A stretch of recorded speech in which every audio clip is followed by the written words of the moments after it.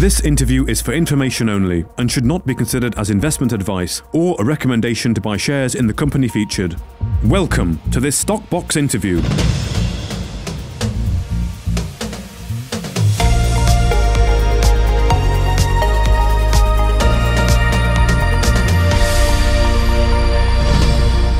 Well, Happy New Year and welcome back to the first research talks here on Stock Box with Alan Green.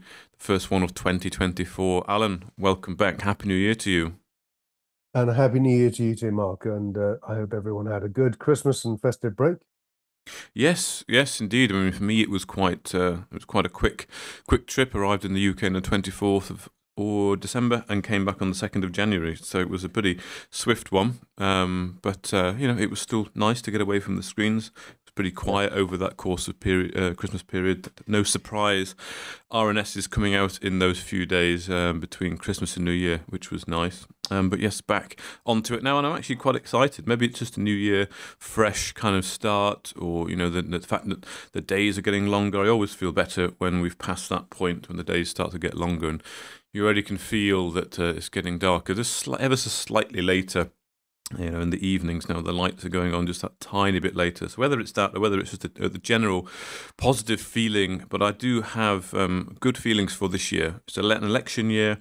Last year was pretty dire on the markets, and I'm quite hopeful for a pretty decent year. I don't know how you're feeling about that, Alan. Yeah, I have to say, I think cautiously optimistic is the phrase I'd probably use at the moment. But the one good thing is I am sitting in my office here at the front of the house, and it's not raining. Yeah, I'm looking out and I'm seeing, I'm actually seeing a watery sun and a few clouds. But I think the weather is set to improve for the next 4 to 5 days. So if we have no rain and the roads dry up, then fantastic. It's certainly positive, but certainly on the market front, I think we've got a lot of factors in place. We've got falling inflation. We've got potential falls in interest rates. I think the Halifax has already said that it's dropping rates for borrowers, which is great. And of course, that will feed through to the rest of the market. Once the market leader does it, that tends to follow on. And yes, as you rightly said, Rishi has indicated there will be an election in the second half of the year. And of course, Keir Starmer was already bleating that, well, why doesn't he do it earlier? It sounds like he's squatting at number 10, but, I think it's all rhetoric at the moment. And I'm sure once we get nearer the time, we'll get some cast iron facts that we can make our judgments on. But certainly for the markets, I am optimistic. We've seen a reasonably good start so far. And also, some of the shares we spoke about in our New Year tips, they're moving in the right direction. There's been a substantial move up in Anglesey mining since we spoke about it, and I recorded an interview with Director Joe Battersill looking forward to 2024, and that's certainly seems to have caught the imagination of the markets as we speak. But of course, today we're looking at an exclusive set of Aquis listed stocks, and these are focused really at the technology end, with two in particular focused on crypto and Bitcoin, which of course is very much back in the headlines again for all the right reasons. Indeed, yes, indeed. So I mean, we're going to be covering, yes, Coinsilium, who we've spoken about.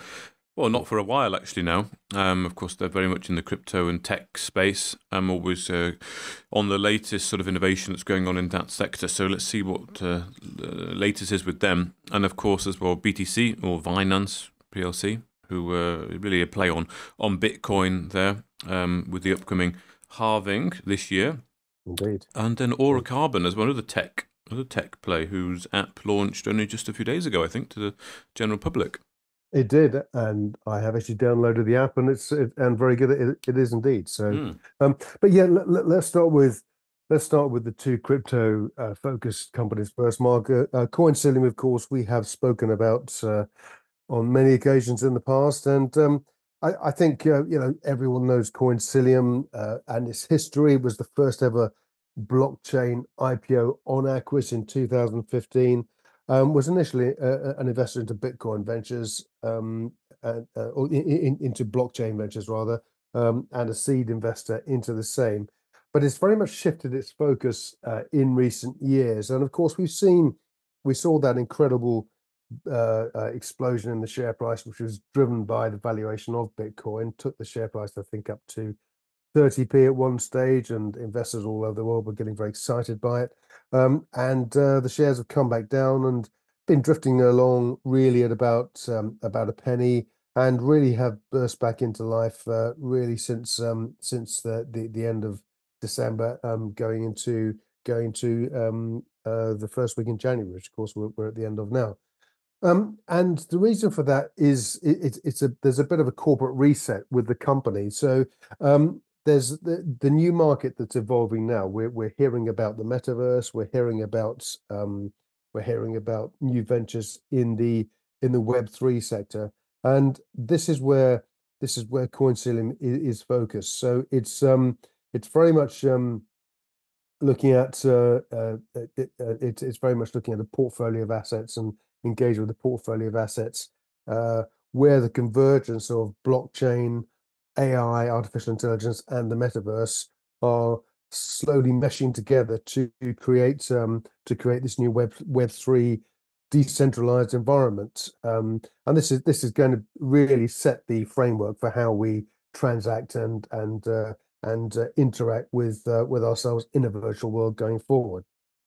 So Coinsilium has a portfolio of investments and clients, and I'm just going to sort of go through each one to outline the opportunity. But I think with the reset, and certainly with the announcement of the unveiling of the Byzant Web3 social network ecosystem in December, and the chairman's statement from the AGM, there's very much a reset, and I look forward now to the potential sort of for the company in 2024. We're seeing this resurgence, of course, in Bitcoin and Ethereum up 148%, Bitcoin and Ethereum up 88% over the past year. We have the prospect for the launch of funds, ETFs, both through BlackRock, VanEck, and other institutions in the first half of the year. And that's very much going to validate Bitcoin and crypto as an investment for the mainstream. It's rather than be this crypto on the side where you can go and have a punt. It's really rationalizing and validating the whole concept as a serious investment strategy. And when BlackRock get involved, you can be damn sure they'll have done their due diligence and research and have a full and deep understanding of the markets and the risks involved. And of course, the transition for Coinsilium is part of this. So the company has numerous investments, and I'm going to go through each of those now. So it's invested into the lifestyle apparel company Black Paris. Black, of course, where the A is replaced with a V. The All Black is a lifestyle apparel company which offers accessories and digital goods. The All Black range, where you've got a range of all black clothing, and then of course the company launched the Black Genesis Avatar collection in the middle of last year, and that's NFTs, which dropped in 2021. That's in June 2021, and that's evolved and grown since then. Then we have GGS IO, which is it's a company engaged in the transition from Web 2 to Web 3 in the gaming sector. And what GGS does, it allows gamers to earn money while playing their favorite games, connecting the world's best Web 2 players with Web 3 gaming opportunities. So, I said at the start, the meshing together of the blockchain, AI, and the metaverse, and this is where these opportunities are now emerging from. Then, of course, listeners will probably remember GreenGage, the digital finance pioneer, where Coinsilium is engaged. It's a digital finance pioneer that provides a platform of relationship-based e-money accounts to SMEs, high net worths, and digital asset companies. And it also offers a B2B lending platform offering digital money sources. So rather than sort of borrow finance in the conventional form, you can borrow using digital and cryptocurrency. Then we have Silta, which this is the company that harnesses AI to revolutionize feasibility studies and financing for green projects around the world. So if there's an opportunity to develop a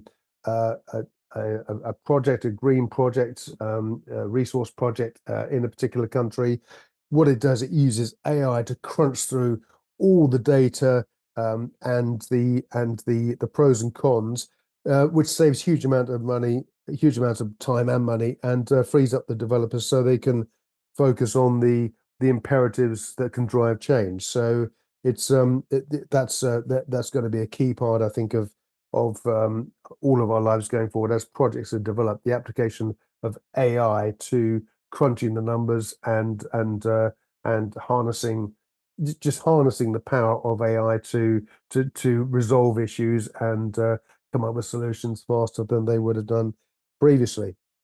Coinsilium's also invested in a company called Yellow, which is building the next generation DeFi experience. This is very much in the finance and the trading marketplace. The next gen DeFi experience for exchanges, brokers, and traders with its layer 3 peer-to-peer network, which solves issues like liquidity fragmentation and offers a decentralized trading infrastructure. And also it offers a system called ClearSync, which reduces counterparty risks and helps to settle trades quickly and efficiently using ETH, Ethereum smart contracts. And of course, we've heard a lot about Ethereum smart contracts through other entities. So this is just making that process of trading more efficient and seamless. And I think this is always you always see these quantum leaps and big steps when new markets come together and they're fragmented and gradually they're tied together. So you have a single point of entry where you can go to execute the trade, and whether you're trading in Bitcoin, Ethereum, or with some other digital entity, that transaction is quick and seamless. Coinsilium is also invested into Unilayer, which is an interoperability platform and blockchain that facilitates transfer of data and assets across all blockchains. Chain logic smart contracts is the backbone, or logics as Unilayer call it. And then a series of other investments into meta yachts. So I'm trying to imagine this, but these are luxury 3D yachts in the metaverse, and there are 8 fully functional 3D yachts in this metaverse. Then we have Vertical, which is the tallest metaverse in the world, which it's a place to celebrate digital art and culture. It floats 555 feet above New York Central Park, stands 1.6 miles high, and it's got exclusive metaverse spaces for blue chip NFT collections, which sounds absolutely fascinating.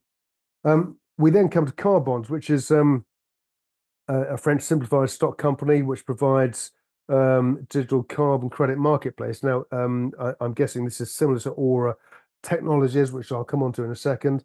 But Car Bonds offers carbon credit management and procurement, real-time carbon accounting for companies. So again, another system based around Web3. And then a name that will be familiar to Coinsilium investors, Endorse, which of course is the Web3 development company, building a suite of tools and applications for blockchain protocols and Web3 developers to pull all of these elements together. So in summary, Coinsilium, the company, the entity as it is today, has a suite of assets and investments that address every element of the new Web3 protocols, the metaverse, and of course, harnessing the technology of AI to really implement and drive this forward. Now, of course, underneath all this is the valuation of blockchain, and we've seen, as we know, a big jump in the value of blockchain this year, and also not blockchain, Bitcoin rather this year, and also Ethereum as well, and that has in turn pulled along other cryptocurrencies with that.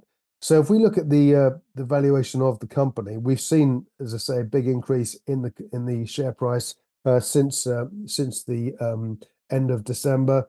But even as we sit here now, with that raft of investments that's owned by Coinsilium, the company's still just worth 4.6 million, which is a derisory amount considering the potential the company has, and B, it also has that US OTC listing as well. So I think this is one of the companies that's really going to benefit from the increase in Bitcoin. And of course, Mark, we're going to see this halving coming up in a few months, which is going to further drive the marketplace. And I think there are estimates in some quarters that with Bitcoin we could see a price in excess of $100,000 a coin, which is quite staggering considering where the starting point was. Well, that's certainly what a lot of people are saying, isn't it? $100,000. And I mean, every single time the halving has happened, the price has indeed gone up and found a new sort of base level. So, I mean, it's not always guaranteed, but the best way to look at what's to come is to perhaps look at what has happened in the past. And yes, of course, that halving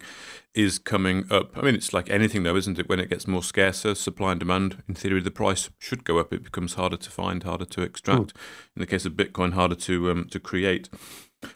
So yeah, I mean that's a big poignant moment for the crypto market, and given if there's a bit more risk on this year, then yeah, we could see a bit more excitement and liquidity generally in that space. I like to use the Bitcoin price to get a gauge as to whether we're risk on or risk off in this market. I think it's actually quite a good sign, and of course it's been doing quite well recently, which clearly means that there is some risk money coming back into the market, which is generally good for everyone who's invested in this space.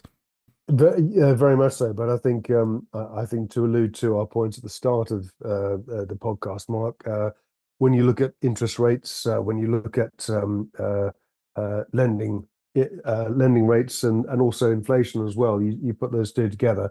We're seeing it top out now. We're seeing possibly the start of a move downwards, and the appetite for risk will grow exponentially the further that the interest rates and of course inflation fall. So yeah, I think all the factors are in place to really start to see a serious reset in valuation terms for stocks engaged with the cryptocurrency marketplace. Yeah, indeed, indeed. And while we're talking about the Bitcoin price and that play on Bitcoin, Vinanz PLC, then of course, company doing very well recently since coming to market there. But David Lenegas really just pushing on, wants as many miners spinning as possible, really, before that halving, is what he's told me a number of times. Indeed, I saw the interview and have also looked closely at Vinanz and what a great epico, by the way, BTC. Yeah.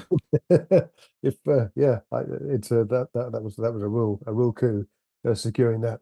But of course, as you say, David Lenegas and his team and Jeremy Edelman, they're building a fully fledged Bitcoin mining company, focusing on installing clusters of these Bitcoin miners across facilities through third-party crypto miners, and these are focused primarily in Labrador, in Canada, where of course power is cheap, and the current cost for operating these Bitcoin miners or keeping them spinning is approximately 6 cents per kilowatt hour. As we know, in December the company announced it completed the acquisition of 170 Bitcoin miners, so they're just now on 290 miners, and David is looking to increase that to 400 miners spinning in the northern USA as soon as possible. And of course, that generates something like 18 petahash. That's processing power, which means a Bitcoin every 10 days currently. But if the company can increase that to in excess of 400 miners, then we could be looking at a point where they're generating Bitcoin every day, even taking into account the forthcoming halving, which is very exciting indeed. When you consider that Bitcoin could be on a price run, and we could be looking at something like $100,000 per Bitcoin going forward. So the strategy behind Vinanz is quite simple. It's the initial focus is on scaling up Bitcoin mining, which of course the company is doing.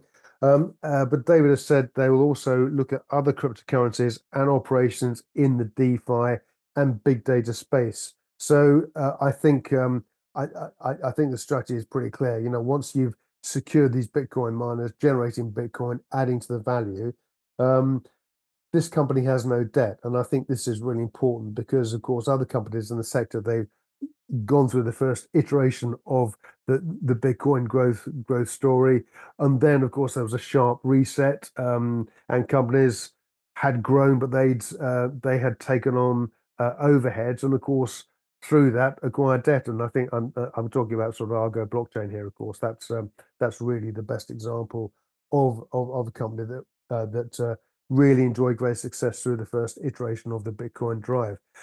So what Vinanz have done. They come to the market. They're very much, you know, the secondary phase of the drive in Bitcoin. So they're offering to UK investors an opportunity to participate. If you like, it's a bit of a proxy for Bitcoin. So you can invest directly into Vinanz. You have direct exposure to Bitcoin, and the faster David and his team can ramp up the production of Bitcoin, the more the share price will rise. So you'll see an exponential growth in the share price potentially to mirror Bitcoin. And that to me is a really simple binary investment proposition. And I think it's one that as David and his team progress, we're going to see more investors get engaged with. Already, if we look at the share price, the share price since the IPO bumped along at about 2.7p. Then, of course, the doubling was announced in November, and since then it's been top right hand corner stuff all the way as far as the chart's concerned. You know, we've now quadrupled in value, 8.5 pence a share, giving the company a market cap of just under 9.9 million. But when you consider Argo blockchain at its peak was valued in excess of 1.5 billion, it gives you some idea of the potential scope still that could still be fulfilled here. So looking forward, if David and his team can scale up the current production for Bitcoin, or the current mechanics and dynamics that drive production at the moment leads to about 900 Bitcoin being available for production per day. Of course, that will halve the 450. So improving efficiencies of production to getting Bitcoin a day will add a tremendous amount of nascent value to Bitcoin as an entity. And of course, as I mentioned with Coinsilium, that's why the big institutions are getting involved now. So ultimately, I think Dave and his team want to see 100 or 1,000 machines operating, and at that juncture, they will be able to produce 1 Bitcoin per day. Also, I like the fact that Vinanz also have an OTCQB listing, which is a precursor to securing its DTC in the US, which is the equivalent to it's the US equivalent to Crest. In other words, you have online RSPs which quote your stock electronically, so it just makes trading the stock easier, and of course gives you exposure to that all-important US market, which of course is where Vinanz operations are based. In terms of fixed costs, I mean, Vinanz have no debt, but also they have visibility on costs going forward. They have a 3-year fixed price contract with Block Labs in Labrador, and the more miners they can bring on stream, the more their cost or the cost per kilowatt hour will fall, potentially down to it's currently 6 cents per kilowatt hour. If they can bring 1,000 miners on stream, we could be looking at about two to 2.5 cents per kilowatt hour, which is exponential growth by any stretch of the imagination, particularly when the remaining overheads are so low. So I think this is the ideal opportunity. So investors looking to get involved with Bitcoin, this is a great proxy for that, and one that I think will match Bitcoin every step of the way in terms of price increase. But also, if there are any dips in the Bitcoin price whilst it's rising, if the Vinanz team are scaling up the number of machines spinning, then that should actually that may just see a clean growth curve rather than matching the dips that we might see with Bitcoin on the way up. So yeah, looking very good for 2024. Indeed, yeah. Well, indeed. Let's see, as I say, how David manages to get all those miners spinning up as he promises, and yeah, at the moment you say that Bitcoin every sort of 7 to 10 days, was it something like that? Well, that's obviously going to increase, Yeah, a heck yeah. of a Well, lot, isn't the aim is to get it. I think if they can get 1,000 miners it? Mm, spinning out there, then that's the equivalent of, even with the halving, that's going to be the equivalent of 1 Bitcoin per day. So if one a you, day. That's what his yeah, target is, isn't it? Yeah, which would yeah, be phenomenal, really. and I think once he hits that, but it's also, you know, it's also the fall in cost per kilowatt hour too. That's going to be hugely significant. You've got a 3-year fixed contract with Block Labs and a scalable contract. So the more miners you have spinning, the less your power costs are. So that to me is a bit of a no-brainer. Yeah, indeed, indeed, yeah. Okay, excellent. So Aura Carbon then, Alan, app launched a few days ago. Well, they have, and again, Aura Technologies is also this is also an Aquis listed stock. The company's had a really good run in the share price over the past year. You know, we're looking this time last year, shares were 3.8p. We're now looking at 11p, and giving the company a market cap of 22.7 million. You know, which actually is pretty good considering the company have now just launched the app, but the carbon credit marketplace is a huge marketplace. That's always that's never been in doubt. But historically, it's been very disparate. It's been very fragmented, and up till now, nothing has really existed that pulls it all together into one place. So, what Aura Technologies have done, they have created a digital carbon platform, a trading app. Where you can buy, sell, and retire carbon credits in the voluntary carbon market. And the voluntary carbon market, or VCM, is used by public and private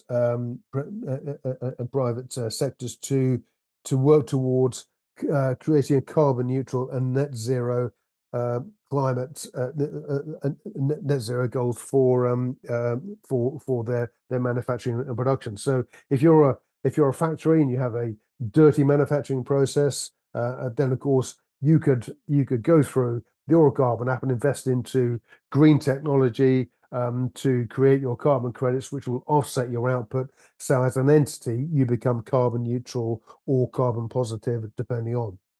So as I say, Aura's platform simplifies this complex and disparate industry into a simple and intuitive user experience. And indeed, I this morning downloaded the app, the Aura Carbon app.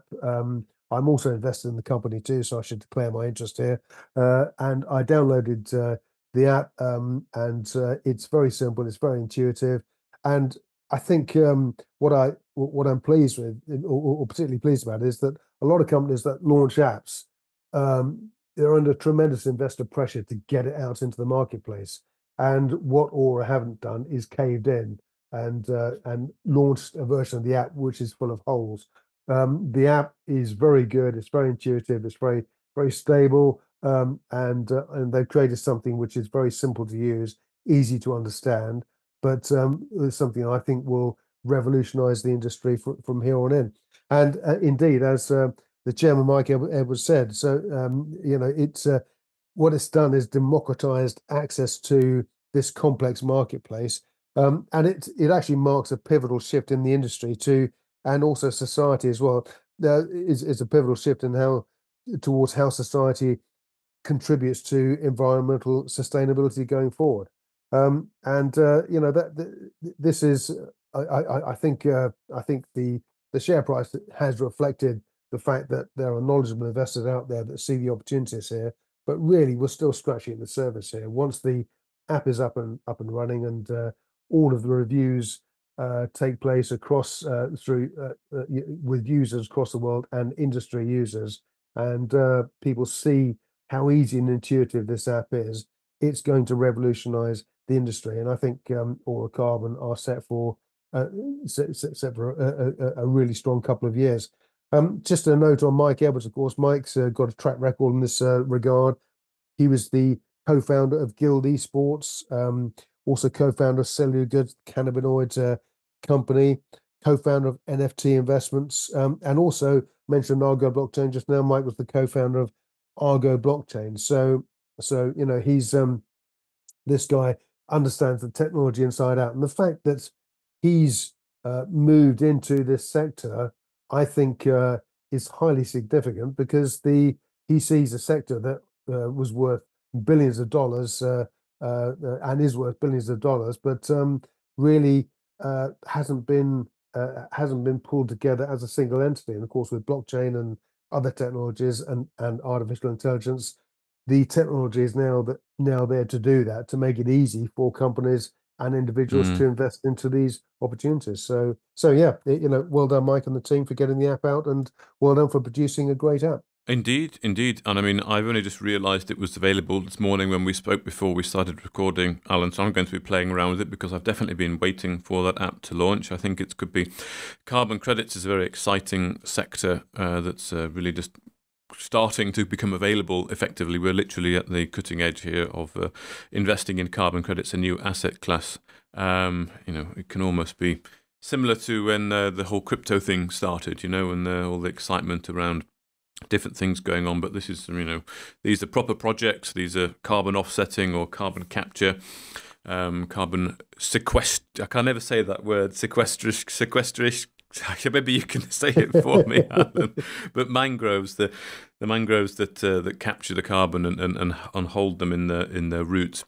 So I think the big companies are all trading these, you know, your Shells, your Teslas, that kind of thing. So the fact that now your average retail investor like me and you can indeed sort of speculate on some of these new assets here, I'm really quite excited to get playing with it. So I'm sure we're talking a lot about Aura Carbon this year, because now that app has launched, it's really their start of their journey. And you already mentioned the share price growth. I mean, it's done already very, very well just since they IPO'd. So it is only just the start of what's to come, I think, with these guys. So yeah, hopefully an exciting year for Aura, as well as some of the other ones we've talked about there. As we alluded to at the start, hopefully a bit of a better year than 2023 in the markets in general. But thank you very much, Alan, for that today. That's 3 companies we've covered. Normally it's a couple. So thank you for your time this morning, and we'll speak again in a week's time. Thanks, Mark. Speak next week. If you enjoyed this interview, then give us a thumbs up, a like or a retweet. Subscribe to us on YouTube or follow us on Twitter, and hit that notification bell to be the first to know when we release new content. There's loads of great content on our website too, across all our programs at stockboxmedia.com. Thank you for watching.